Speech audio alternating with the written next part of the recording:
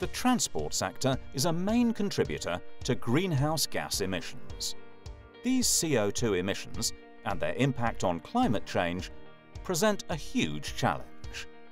In 2015, transport CO2 represented around 15% of all man-made carbon emissions.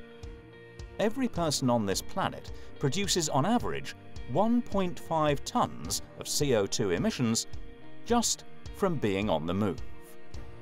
But behind that average lies a more complex story. In the developed world, every citizen is responsible for 3 tons of CO2 as a result of his or her mobility. In comparison, the carbon footprint for citizens of developing economies is 0.5 tons per person. This is because people in developing nations travel less.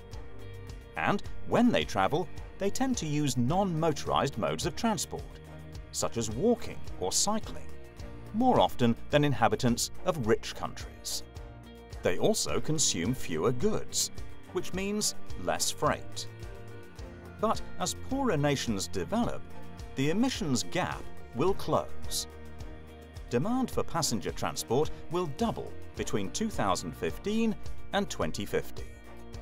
And 80% of that growth will come from developing economies.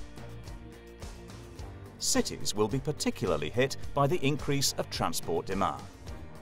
As urbanization in Asia and Africa continues, and more people move into ever larger agglomerations, many cities will face congestion, pollution, and gridlock.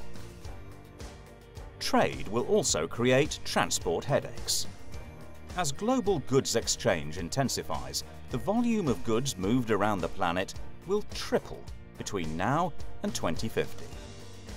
Those goods will likely be carried by trucks, with a potentially huge impact on CO2. If present transport policies do not undergo significant change, CO2 emissions from transport will increase around 2/3 between 2015 and 2050.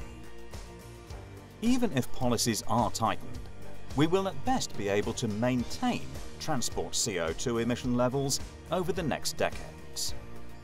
This is clearly not enough. We need faster innovation. We need radical policy changes. Policy changes on issues like shared mobility, changes in supply chains, even new transport modes are vital. Current policies will not be able to decarbonize transport and address the challenge of climate change. Policymakers must take decisive action now to put transport on a sustainable path.